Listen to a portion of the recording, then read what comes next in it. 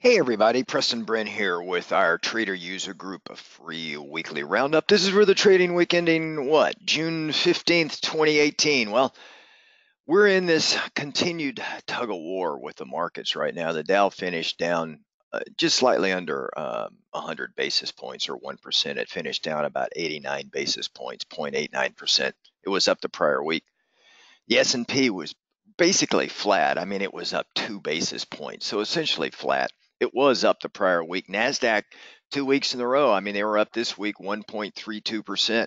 And the VIX, I mean, it's continuing to just show no concern at all about some of the geopolitical risks that are floating around out there. The VIX came in this week to under 12. I think it finished at 11.98, 11.98.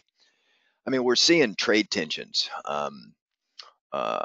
Percolate up. I think as the markets went into close yesterday, we saw the U.S.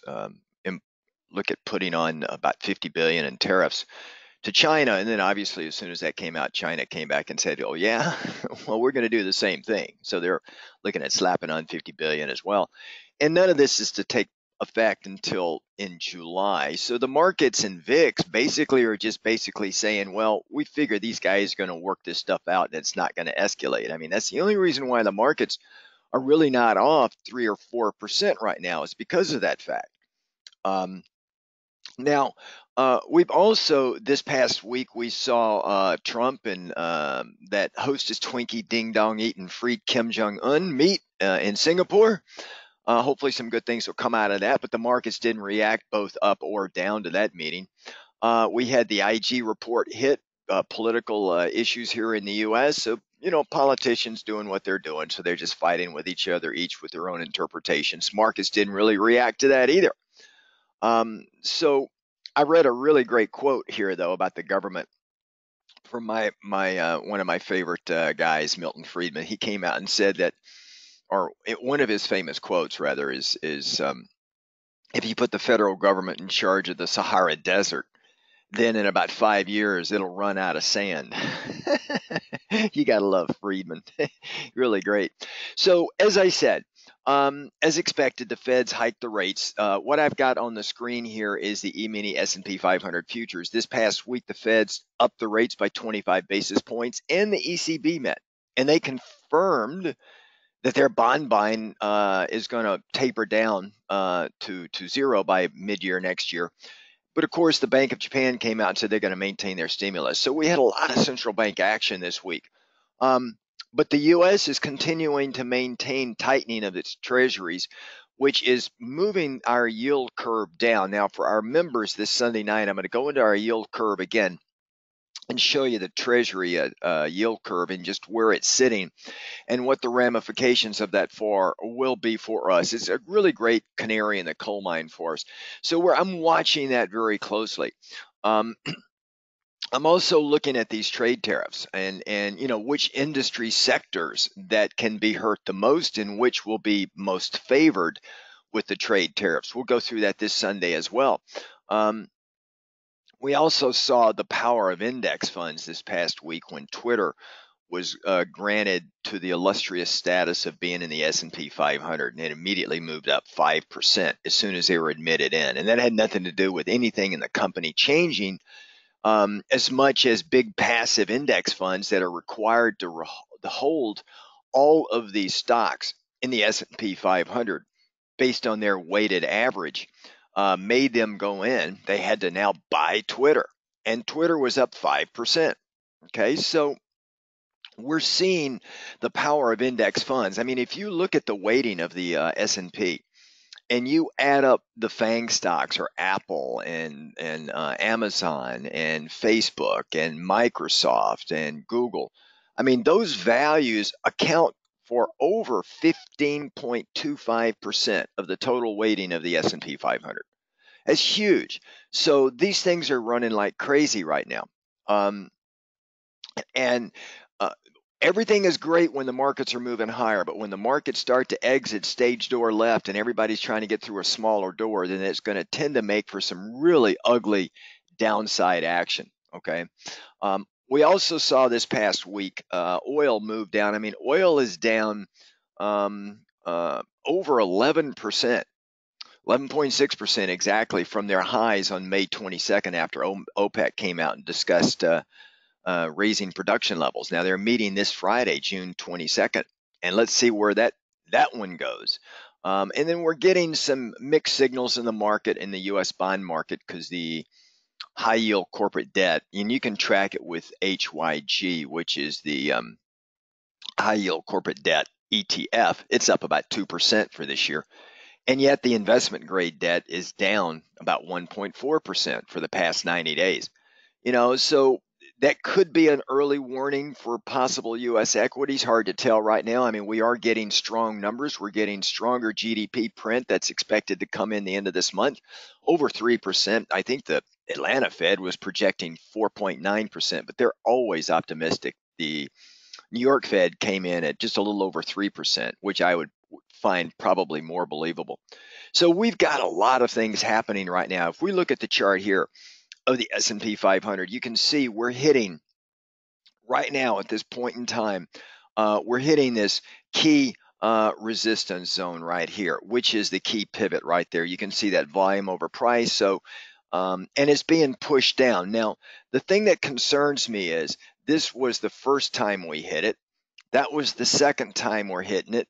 And this is the third time we're hitting it. If we keep getting shoved down, markets are looking for a signal to say, why would I want to buy right here? What is going to make me buy more? Now, it could be stronger GDP numbers. It could be continued consumer sentiment coming in at all-time highs, consumer spending coming in strong. We're getting retail sales numbers.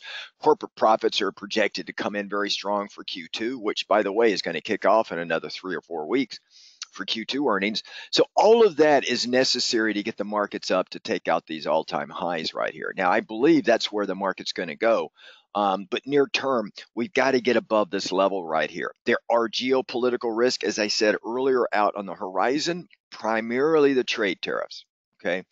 And that is reflected big time in the index that we call the Dow, right? If we come over and we look at the Dow, I'll get the Dow futures up here.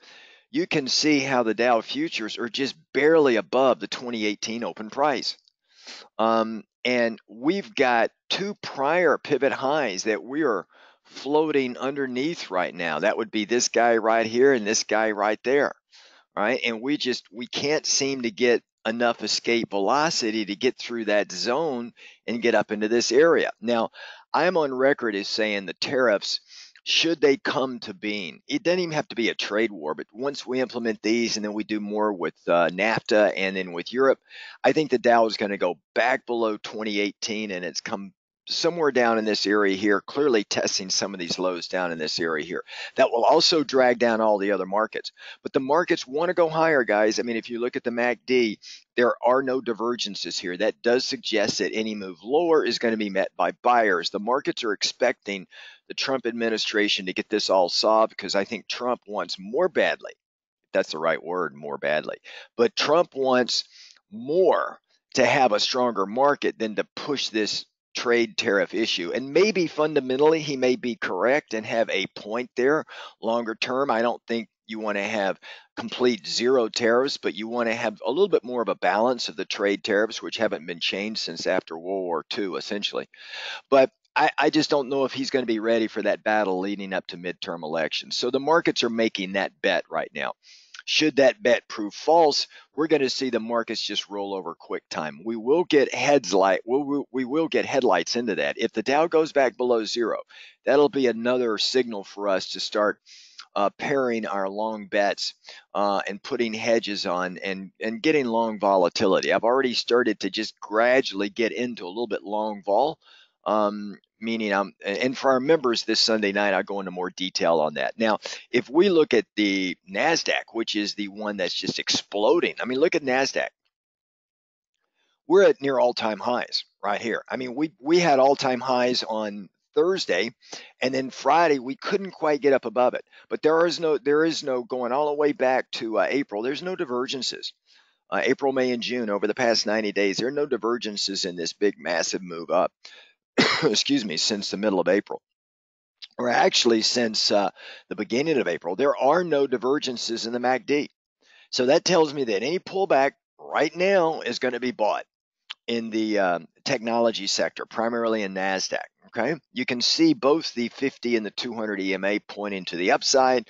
You've got a nice flare between the 4, the 12, the 50, and the 200 EMA. So that to me suggests that any pullback is going to be bought. And if we look at the Russell, which is just as strong, I think the chart for a while there is stronger than NASDAQ. We're at all-time highs here too. Again, going all the way back to the beginning of April, there is no divergences on any of the underlying supporting indicators, momentum indicators. There's no divergences, and we got a flare of the 4, 12, 50, and 200 EMA here as well. So there's no divergences. Now, if we do have trade tariffs kick in, the Russell will be least affected and the Dow will be most affected. So when you've got an index like the Russell near all-time highs, and you've got the NASDAQ and an index where we're near all-time highs. I mean, just points away from all-time highs. And then you've got a Dow, as you can see here, which is just above the 2018 open price. We've got a dichotomy here between these indexes. And yeah, generally in earlier bull markets, when bull markets are getting underway, the Russell generally leads the way up and will generally lead the way down. And the Russell and the NASDAQ generally in early bull cycles and mid bull cycles are doing very strong. And the Dow is usually the last one to come in because it's more of a global view of stocks, right? But now Dow is underperforming primarily because of tariffs. If they get that trade tariff issue settled, I've said the Dow is going to move up 1,000 points. It's going to catch up dramatically with everybody else. If they don't get them settled, then you're going to see the Dow again move below the zero line for the year, and that'll be a sign to start taking profits in our other indexes. All right, so let's watch it very closely. Meanwhile, looking globally, look at the Vanguard All World Index. I mean, it doesn't take a rocket scientist to see that we're well below the 2018 open price. A stronger dollar, emerging markets are getting killed. I mean, if you look at this index right here, you can see where we're sitting. I mean, we're in the lower quartile of where we've been all year. I mean, it moved up very strong in bubblicious territory like all indexes. They were kind of following the US market, and then they gave it up heartily. And we're down in the lower part. We can't get elevation. In fact, we're sitting right on the 200 EMA right now. And if we look at Asher, which is a tracking stock for China, look at China, guys. It is hovering near its 2018 lows right now. Okay, right down here. And the open price is here. So, the question of what's going to pull who where, are global markets going to pull the U.S. down, or will the U.S. pull global markets up? This is going to be something I'm going to be following very closely, and we got to watch because we could get a scenario where maybe not like we saw in January, but we could see a scenario where all of a sudden volatility just comes out of nowhere and spikes. And speaking of volatility, let's look at the VIX. I mean, it closed the week at 1198. That's just about as low as we've been all year long, guys. And when we get down this low, after having a kickoff to this year that we've had, volatility is very susceptible to a big move higher. We got too much geopolitical risk out there. Right now, the markets are pricing in that the Trump administration and other countries will figure out NAFTA and these trade issues, and they're going to get them worked out. And a lot of this is just trade negotiation being done on headline news rather than behind the scenes, because we're not used to seeing this on headline news. They usually do these kind of talks on closed door sessions, but it's all playing out in the headline news numbers. So I think the markets initially got tired of all the trade tariff on off again stuff earlier this year, and now they're just saying, okay, we're going to wait until we get a definitive. But we got to be careful here. There is tail risk to the downside, meaning the ball can really just scream batshit crazy to the upside. You can see my colored zones here with volatility. Generally, when I'm down in the green, I want to be looking more long volatility. I want to be looking more long trades. And with credit spreads, you want to be very careful and either very small in position sizing, or doing bear call spreads, right, where you're above the market, just forcing the market to take you out to the upside. Because if we have a vol event, it's going to come. It's going to come over the next probably the next 3 or 4 weeks. Okay, that's kind of how I'm looking at it. Now, if we can get through the summer months and it's just kind of glide through, that's fine. and I'll be all happier for it. But we got to be hedged for it just in case. Okay. And one other thing I wanted to show you guys: take a look at the Dow Jones Transports. I mean, if you look at the Dow Jones Transports, um, we actually cleared this hurdle here, and we came right back down, and we're testing it, which is kind of to be expected, right? If I were to draw that line, this is where we were for over almost 3 weeks, really, right? We kind of had that big move up, almost like a bull flag. I thought we were going to break out of this next little volume area right here, but we quickly were shoved back down into this area here, and we're doing a retest of this support area right here, which is sitting right on the 2018 open price. So again, another canary in the coal mine. We want to watch transports, and we want to watch the Dow, right? I mean, if we look at the transports and we look at the Dow, these guys, if they both kind of come back below the 2018 open price, then I can pretty much assure you with higher probability or higher confidence, nothing's assured in the markets, of course, but I can pretty much be willing to make the bet that the rest of the markets are going to come down. All right. And what's going to drive this down if these trade tariffs become a real deal, and so forth. But right now, all indicators seem to indicate that any brushback here and the markets want to go higher. So these are where I'm really spending a lot of time on right now. And you should too, because you need to understand just how this thing's playing itself out. Now, from a macro view, if we look at treasuries here, treasury bonds, bonds are going to do what people don't believe or don't expect. The bond market right now, I believe, wants to go a little bit higher. All right. I believe it wants to move higher, which means rates want to move lower. And you would be scratching your heads and going, well, why the hell is that? Because the feds are raising their rates. But what happens is when the feds are raising their rates, keep in mind that the when you hear the term yield curve, right? You've got different duration bonds, right? And you've got let's say a 2-year, a 5-year, a 10-year, a 30-year, and then on and on and on and on and on, depending on which country you're looking at, right? And what's happening is the 30-year is coming down while the 2-year is moving up. The 2-year, and even shorter term than that, once you go below it, once you go into less than a year, you get into bills, T-bills instead of notes. And notes are generally from the 10-year down. And then above 10-year, you get into the bond market. But what happens is this side comes down, this side goes up, and you get a flattening of the yield curve. And there are ways to trade the 2-year against the 5-year, the 2-year against the 10-year, the 10-year against the 30-year. And you can just trade anywhere on this curve. But as I mentioned earlier, we've got some instances here where we get a little bit of a mixed bag, right? At least I'm getting some mixed signals here, which doesn't surprise me because the markets right now are a little bit confused. Bond markets are moving higher, interest rates are moving lower on the longer end of the yield curve because they're just not afraid of inflation right now.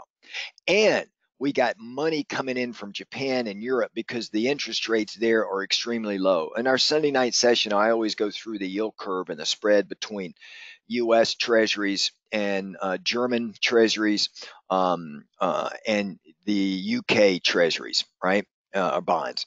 And they're just going higher and higher. And what does that do? It forces money from those markets into the US markets. Okay. And when they come over here, what do they got to do? They got to buy dollar. And when they buy dollar, dollar goes a little bit higher. Okay.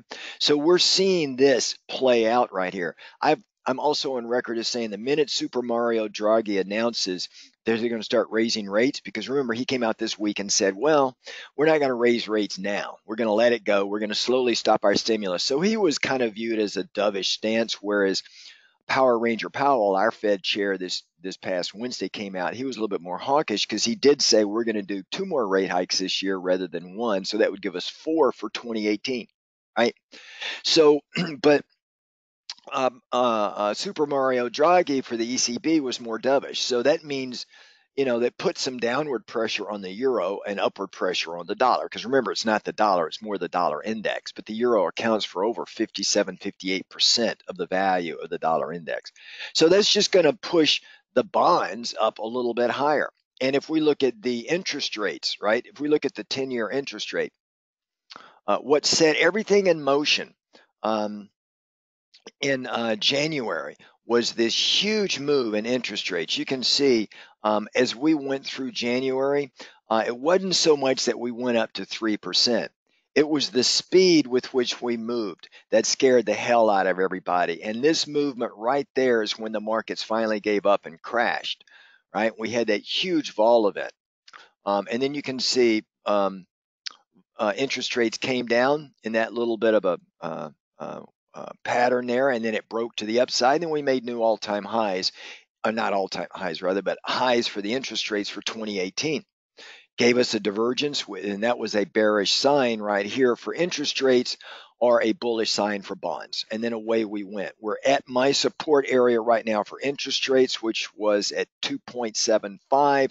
We're sandwiched between that rate, 2.75, and roughly around the 3% level. Okay.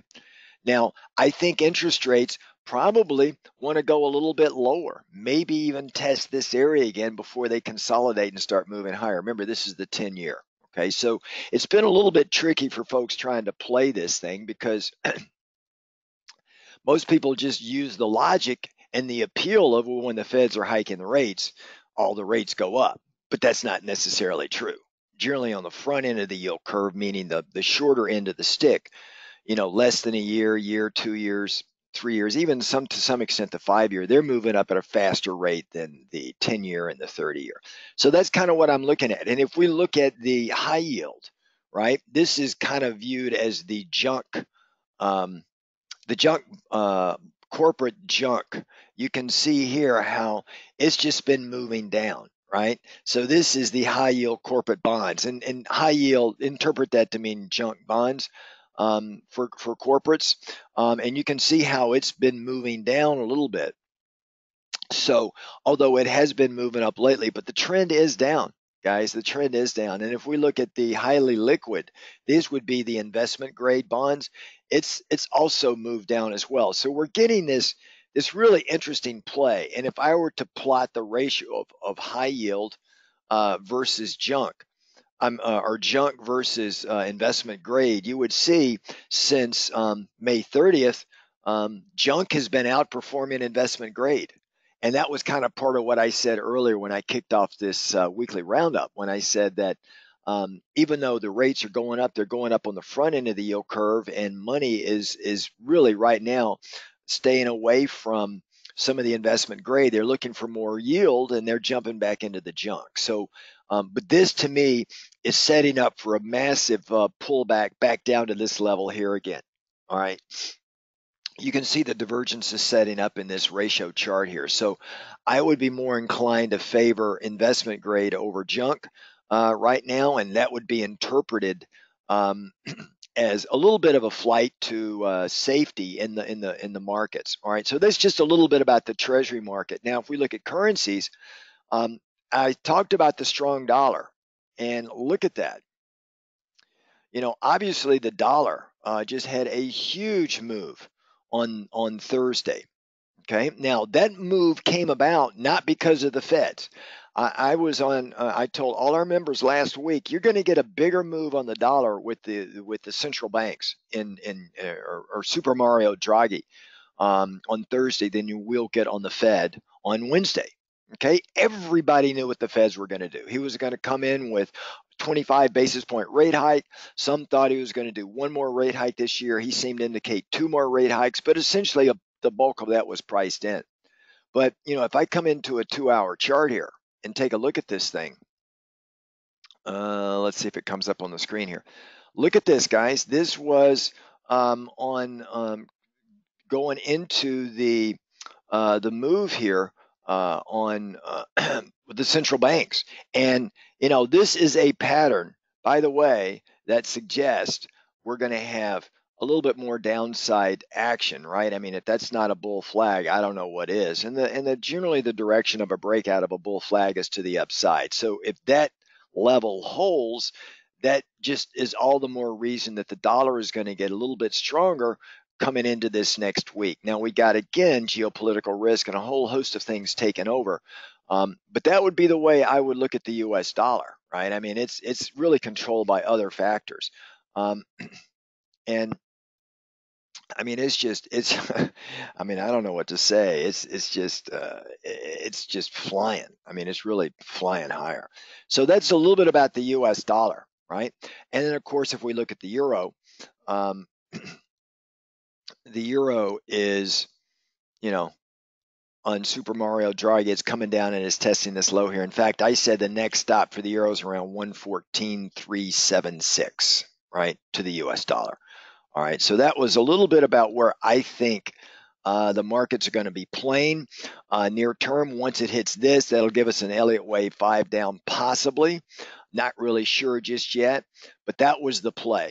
And of course, if we look at the British pound, um, I'm more bearish the British pound than bullish.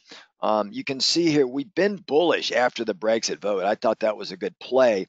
We were just basically buying in the middle and the bottom of the channel and then being more willing to short at the top of the channel of this big move higher.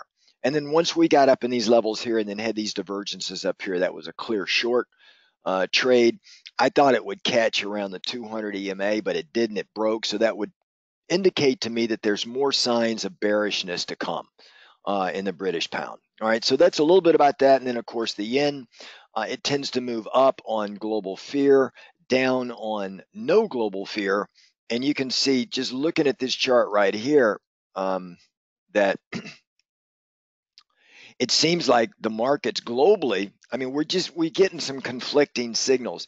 But again, we had all the central banks announcing, and Japan announced that they're going to continue their stimulus, so that would put some more downward pressure on the yen right now, which is good for the Nikkei, because when the yen moves down, the Nikkei index moves higher. Now, if we look at the metal market, gold, look at gold, guys. I happen to believe that gold just wants to go lower. I had projected an interim price of 1273 and then a final support price of around 1250 area, maybe down to this natural pivot point level. That's a big pivot point at 1238. All right. We could not, when we broke this 1305 zone right in here, when that level broke, then, and we stayed at it for almost a month right here. When we could not get higher, and we made one attempt over the 50 EMA, but it was handedly shot down. And we got, by the way, the 50 EMA is going to cross the 200 EMA here pretty quickly. When that cross happens, again, that's just going to be more downside for gold. Silver, we did have a breakout in silver. Let me look at these silver futures. We had a breakout to the upside in silver, but look at that massive, ugly move. I got long silver right here. Then I hedged it when it got up to this level up here with puts. So thank God I hedged it with puts, because it just didn't. When we got turned away at this 1727 area, now I'm hedged back down into this area. So I may just hold it for a bit, or I could just shut it down and just take the profits in the put, which are greater than my. I still have profits in my longs, but I just wanted to hedge them for upside move here. But look at that mass. We haven't seen a candle like that in silver in a long time. That is what we call a beat down. All right, so now next week's going to be key. If we can hold this level, and then generally when you see a candle move like this, I would put it, I would look at this and then just stretch it out. And then I would put a fib node on here and then look at a 50% retracement level, which would put us right up just south of the 17 level, right around 1686, something like that, 50% of the move up. And if we got up there and started to roll over, then I would be more short of silver than a long of silver. I have always said over the past year or so, I think in the next 2 years, which would have been 3 years a year ago, but I think over the next 2 years, we're going to see silver and gold make a great run to the upside. But right now, in a rising interest rate market with zero inflation or very low inflation and a flattening yield curve, I don't see it. I don't see it happening. And it could be just some overeager people trying to break out of this symmetrical triangle. If we just go back, and let me just put it on a weekly so you can just see this pattern here. I mean, it's talk about winding up. There's the pattern right there, guys. And we're trying to break out, and we just don't have the strength to break out just yet. So we could actually go to the inverted side over here, which means in my mind that it's more of a bearish thing than a bullish thing, right? And you can see the MACD doing the same thing. I mean, even the MACD, it's like a wind up. It's like we're going to have a big move. So you got this movement here in the MACD, and it's kind of moving to a point like that. And we're going to get a big move one way or the other. It is going to finalize, much like that movement right there. Okay. And it may come down and just flush everybody out down at that level down here and then start a slow build again.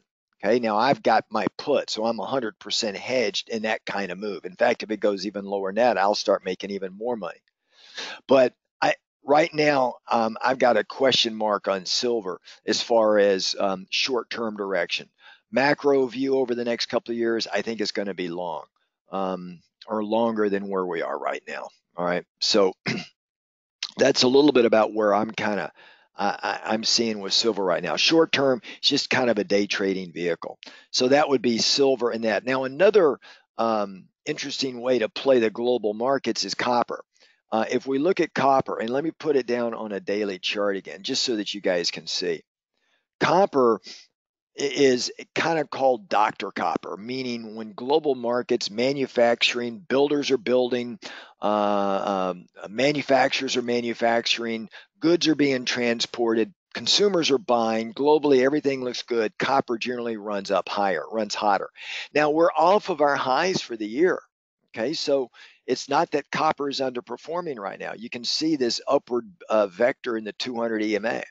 And it looks like it may kind of come in conflict with the 50 EMA because we've had a huge drawdown since copper led the.